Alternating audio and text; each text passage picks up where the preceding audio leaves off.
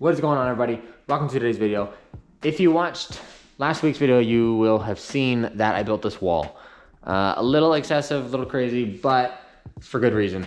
The main reason is this winter we're going to be transforming the e46 into kind of my vision for the car since I bought it. I really don't like how boring and like ugly it is, which I understand. It's just a drift car and it's gonna get beat up and it doesn't really matter. But I like to have, I don't know, cool cars, nice looking cars that maybe stand out a little bit. So we're doing this winter. This wall is going to basically seal off the S15 so I don't get any overspray or anything happening to it. And then also we have like an extra 3 feet compared to where I normally put the plastic. So we have tons of room in here so I can just blow this thing apart, get all the parts all over the place, sand them, and then eventually paint everything. I ordered a body kit. It's been like 2 weeks, still haven't heard anything, but it's kind of normal for the company that I ordered it through. So I'm assuming that's gonna be here in like a month or whatever. So the rest of the bodywork in the car, I think I'll be able to have done at least mostly by then, if not all of it by then. What we're gonna get into is changing this whole front end from this old style, and then I'm gonna be putting the facelift on. It's a big debate with these cars. They like the facelift or the pre-facelift. This is the pre-facelift. I don't like it. I think it looks kind of droopy and I don't know, kind of boring. The facelift looks a little more aggressive, and I finally have sourced all the parts, which is like the entire front end. So both fenders, the hood, the headlights, the little under pieces, and the corner lights. So I have all that. I think they're in like okay condition. One fender's got a little bit of rust on it, but not too worried about rust. And yeah, overall, this paint job, body job, whatever you want to call it, is not going to be like the S15. Like, it's not show quality. It's not going to be the right way to do it. It's basically just going to be as cheaply and quickly as I can do it with semi decent results. So I want it to look good, but I'm not going to spend a ton of time and go way overboard. So like little rust like this, we're just going to grind it. If there's holes, we're going to just pound it and fill it. It's the wrong way to do it, but it's going to look good for what I need it to. I mean, it's going to get all beat up anyways. And yeah, the only rust that I am gonna like eliminate is on the doors. Both front doors are rotten. I have 2 doors on the parts car that are actually good. So we're gonna swap those out, swap the whole front end out, and then basically just have to sand the roof, sand the trunk, fix some dings in the quarter panels, and that's pretty much it. Like, I don't know, it sounds like it's not a lot of work. So we're just gonna get into it. I'm gonna get this whole front end off the car, and maybe the doors. The parts car is outside, which we just currently got like 6 inches of snow, so I don't think I'm gonna get into the doors today, but we're just gonna get this thing completely tore apart, basically see what we got, and then get the parts down from upstairs and start mounting the new front end. I'm not gonna paint inside the panels or anything like that, even though they're not gonna match, but it doesn't matter. I'm never gonna have the hood open. Doesn't matter. We're just gonna slap them on there, fix some dings, and paint the car, and it should be cool. So let's get into it.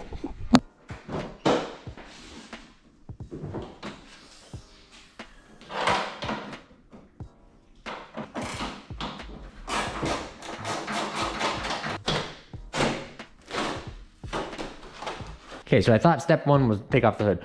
That turns out to be false. Step 1 is pull the wiring out of the hood, which I've never seen on any car I've ever worked on. Of course, there is the hose for the squirters, that's normal, but this has 2 plugs that go into the squirters, which is the strangest things that I've ever seen. So anyways, that's done. I'm not sure how you get it back through there because it goes in this hole all the way along down here, comes out this hole. So I'll probably have to fish like a piece of wire in and then pull it through. But anyways, that's done. Now I'm gonna attempt to take the hood off all by myself, and let's see what happens. If it falls and breaks, nothing matters. Windshield's already smashed, everything else is being changed and basically thrown away. So let's see how this goes.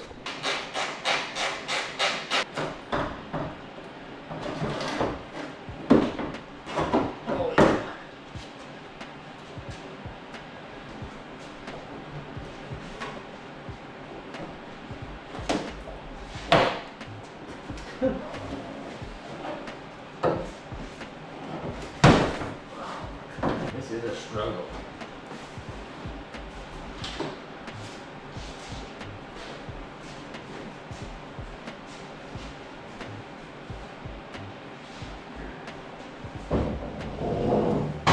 Okay, there we go. Easy peasy. That's terrible. Okay, hood's off. Now we're going to work on obviously getting the fenders off. Get the headlights out. This one I don't think is bolted in at all. I'm not really sure what holds these corner lights on, but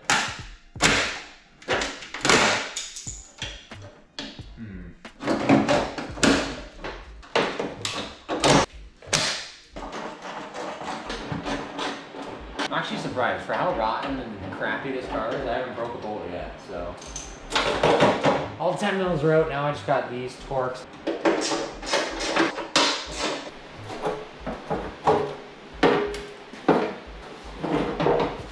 I think I want to move things around in here a little bit. It's wider than it is deep, so it makes more sense to have the car like completely 90 degrees sideways in here. So I'm gonna put the workbench right here, and then basically I can roll the toolbox wherever I want it, but probably up against that wall or something, or wherever I'm working.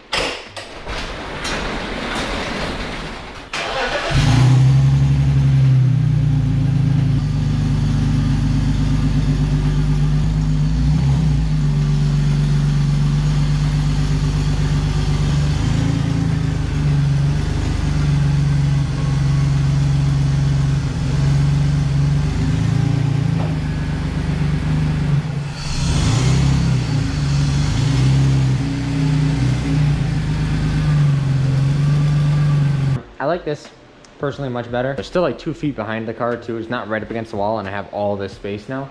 And then on the sides, like if you're working around it, you only need like 4 feet. So this is more than enough. Headlights out, just gonna unhook it and then do the same thing, undo this fender, get it off. And then I think I'm gonna go upstairs, get all of the facelift parts and basically see how it all goes. I honestly didn't really do any research when I went to do this, so I'm not sure. I think the wiring is like totally different, but as long as I can just maybe get like headlights to work or something, then I'd be happy. I probably don't even really need them, but.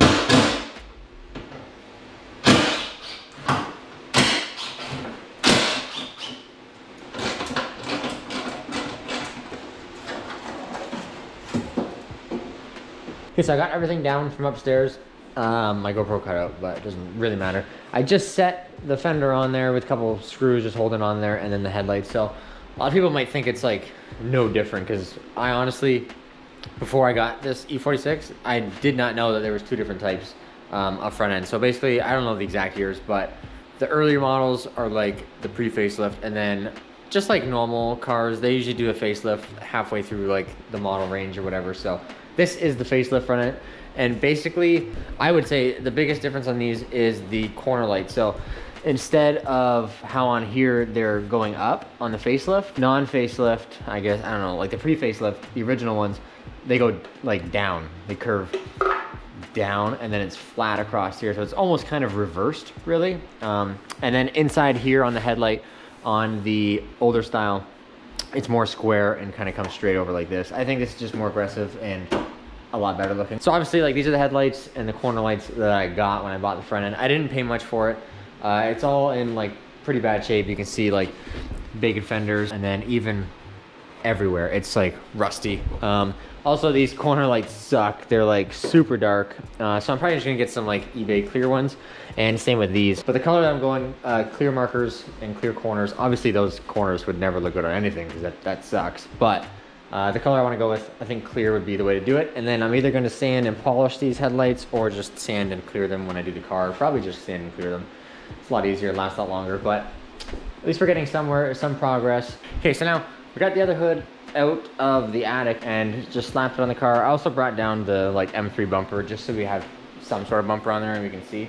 And then I started messing around, because this is something that I wanted to do for a really long time also on this car. Make some sort of like drift style kind of like vented hood, where I'm basically gonna cut like a certain shape in it once I get that figured out, and tip this down and then make the vent inside, and then kind of raise the edges. Just like, I don't know, I had it on my S14. It was like a carbon fiber or like aftermarket thing, but I haven't really been able to find anybody that really makes a nice like E46, I don't even know what to call it, like vented drift style hood. All the E46 vented hoods are just like the M3 like GTR style, where they have just giant holes and they look like that grill style on the sides. And I'm not really a big fan of that. So this, I think, will be kind of cool if I can do it right. As you can see, like I started off with first like a more square design, but then I kind of ended up curving it. It kind of matches the front curvature of the hood. And then same with these outer ones, they kind of go with the body lines here, which is also a huge difference between the facelift and the pre-facelift. These are like straight and super far away from the fender edge, and then you can see these, they go way out, and then they almost go up to like the corner. So it's much more like swooping, I don't know, more aggressive look style. So I like this front end a lot more. Yeah, so this will probably take quite a bit of work, know, like I said, I'm not gonna get super serious with this car, but I think looks and like style and stuff is fun. So I'm gonna spend a little bit of time on this, some more measuring and kind of figuring things out. And then I think I'm just gonna cut it. I was gonna try like a trial run on the stock hood, but the more I looked at it, the more like that's way different shape and the body lines and stuff. So what looks good on there probably won't look good on here, and then it's kind of all for nothing. So what I'm gonna do though is, because I know these motors are pretty like large in there and the hood swoops down, I wanna see exactly how close the valve cover is to the inner skin, like on the hood. And then, so basically to do that, I'm gonna take the whole like headlights and stuff back out so I can just see, because I don't wanna do all this, cut it out, and then drop it in like a few inches and then have it end up hitting the motor and then I have to trim. It would just not look good. So if I can't do it how I want, then I don't know, I'll either have to move it maybe farther ahead, I think might be okay, but if not, we'll see. I'm gonna mess around with this, do some more measurements. I think it's looking pretty good though. Like, it's kind of hard to imagine, especially because I have two different lines there. I'm gonna cut those off and basically leave what I think is gonna be the final design, and then we'll take a look at it.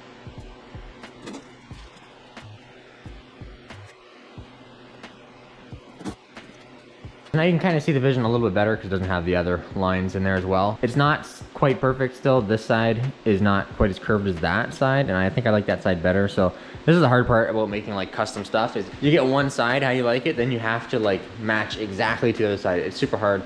There's only so many like measurements and templates and stuff you can make, but that's what I'm gonna do probably, is just trace this out on paper to like the center point, and then I'll flip it over and then basically trace it on that side, probably pull that tape back up. Because I really like how this side is matching and flowing with this line here, and then I like this curve here because it kind of matches the front edge of the hood. I think what I'm gonna do is cut inside of the line here, so this whole like inch is gonna be used for the raised edge pretty much. So my plan is to just cut on that shape, bend the edge up. Obviously the front will be more than the back, and then once I tip this center part in and kind of down, then I can basically make little templates of what I'm gonna need to make out of steel. It would probably be like a little triangle wedge shape to go in here, and then one around the front, which will be cut out, and then another one up the side, and then weld it all together, and it should be okay. I might also do a rib in the center.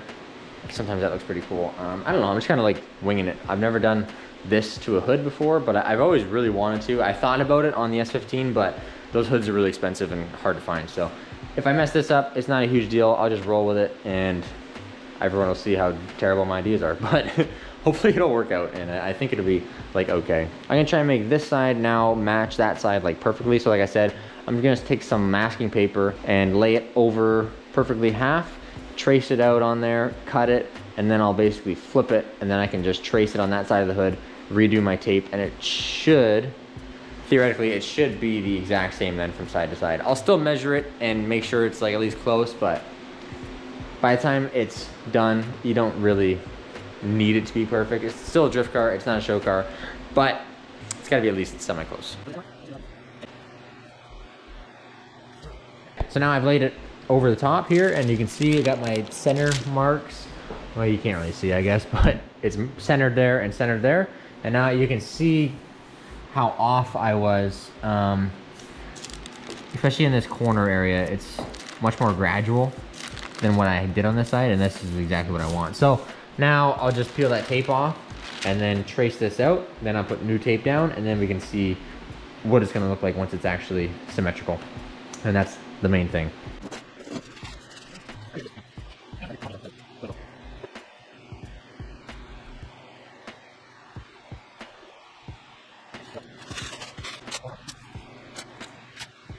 Now the tape's on there, I've stood back, I've looked at it at like every angle. Everything looks really, really good. I even went around and measured everything. Like this is like 5 3/4 to the line, so is that side. The only thing that I'm not really sure about, and I'm never really gonna be, is how far forward this whole thing should be. Because if it's too close to the front, I think that looks kind of goofy. And if it's too far back, it looks like it's out of place and it's just like in the middle of the hood. I do plan to also like shave the emblem off. So right now, my thoughts are it looks a little bit too far forward, but once that emblem's gone and it's smooth and everything's painted and bodywork and stuff, that's gonna add like really 3 or 4 inches to the hood, because you kind of just see this and it breaks it all up. So it's gonna make this look much larger.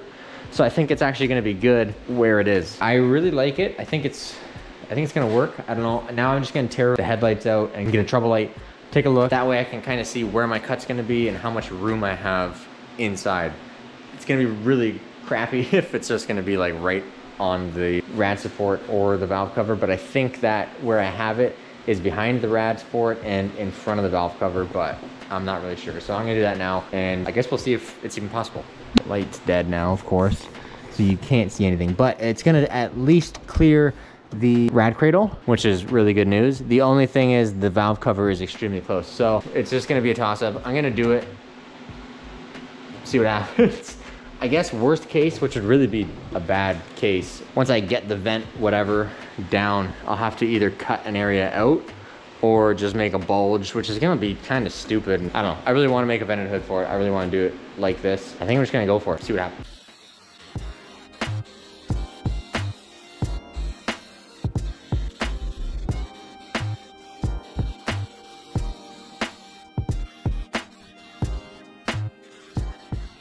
Still pretty tight because there's a lot of structure back there, and I'm hopefully not gonna cut out, and then I'll just tip it down. We'll see right now how this goes. Nice. Oh, no way, that's sick. Oh, heck yeah, dude. That's way more than I thought it was actually gonna get. Look at that, like right there is hitting. That's sick, dude, that's so good. Holy. Actually, this side's way lower. This side's hitting on probably the power steering reservoir. There is that inner structure still on there, so I could cut some of that out because really it's welded solid here all the way around. And then this isn't that big of an area. I could take that inner structure out, gain some clearance that way, which I'm probably gonna have to do because this side is actually a lot less than this side. Like this side's not even close, so that's kind of crazy. I'm not really sure why nobody's done, maybe somebody has, but I researched this for quite a while and I couldn't find anything on this style hood on e46. So I'm hyped. That's honestly really good. Like you can already see, obviously it's very small, but you can see the vision and what's happening, and that's sick. So I'm just gonna take a look at it, open it up, see what's hitting. I'm pretty sure it's power steering reservoir cap and probably hitting on the inner structure. So see if I can get that little piece out and we'll get that down. Maybe we can bend it and then start shaping this outer lip. So I just opened it all up, and what it actually was the coolant cap hitting right there. So now you can see how far that'll open.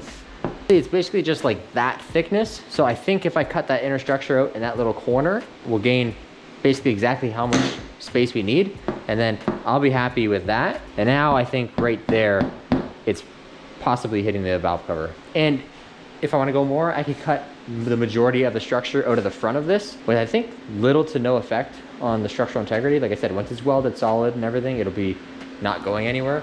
So I might cut all that out. That way I can actually get it nice and deep and kind of like right back kind of behind the rad, which is like perfectly positioned. So this is sick though. I can do some cutting, some messing around, and we'll see what that looks like. So that worked out really well. That pretty much got us all the clearance we need. As you can see, the cap is on and it's, you know, a little ways away from it. And also like in here, it's not touching. I have a big 18 mil socket in there. So I can go a little bit more even. But overall, I'm really happy. This is just obviously very, very early stages because like I said, I want to kind of lift these edges up to give it the actual like look, so it doesn't look like I just cut a hole in the hood and welded it back together. I want it to look like kind of like a, not factory obviously, but an aftermarket, something you would buy to just make it look finished, right? So I want to do that still, and then obviously finish it completely. But overall, the look is exactly what I wanted. I think it's really good. Honestly, I'm kind of surprised at how good it looks. It's kind of hard to tell on video and unfinished, but I really like it. I marked out basically 3/4 of an inch at the front because that's what I want for my little edge, I guess you'd call it. And then basically went back to 0. So it's gonna be kind of like a triangle shape, which is how they normally would be. But yeah, now I'm basically, this is gonna be super crude and not the proper way to do it, I guess, but I'm just gonna use a pair of pliers and bend all along that line till it kind of lifts up to where I want it. Basically gonna put it just like that and use it as like a clamp and start going like that. Now I have a feeling I'm gonna have to go little by little by little, or else if you just grab it and try and yank it, it's gonna basically like not make a very nice line. It's just gonna bend the whole thing. So I'm gonna work on this quickly, and hopefully it goes well. I don't have my hopes super high. So a lot of this, honestly, is probably gonna be mostly body filler just to get the actual contour that I want. Like I said, it's not a show car, it's a drift car. So I don't really care about longevity as much as, you know, I normally would or whatever. If this comes out like really, really good and I'm super stoked about it, in the end, I guess I could use it as like a buck for a mold and then make like a fiberglass one, which would be ideal because this is gonna be super heavy. By the time I'm done adding all the metal, welding, body working, priming, all that stuff, it's gonna be quite a bit heavier than the stock hood. And obviously fiberglass is way lighter. So I've never really done anything like that. I don't plan to do that, but it is an option and it would be something good to learn on. So who knows? I'm just gonna do this and we'll see how this goes.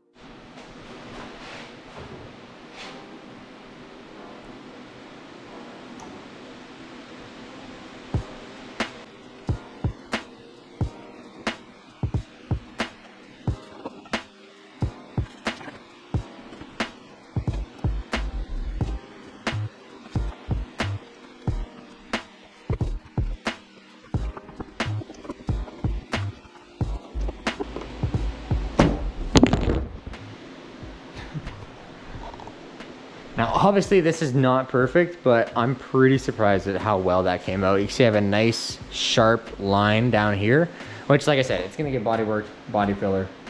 I'm gonna be basically building all this out of body filler anyways, but it's just nice to actually already start with something decent. This has also added quite a bit of strength to it. It's actually like more solid now, which makes sense because you put a bend in there, so it's obviously gonna gain a little bit of strength. But now the one cool thing is I don't have to push it down as far and bend this area as much, because now I've basically lifted this by, this is 3/4 of an inch. It's not straight like 45, so it's probably like maybe a 1/2 inch more. So I don't have to push it all the way in like I was before to get basically like the gap that I wanted. I'm pretty happy with that. I think I'm just gonna call it for now, and yeah, we'll pick it up later.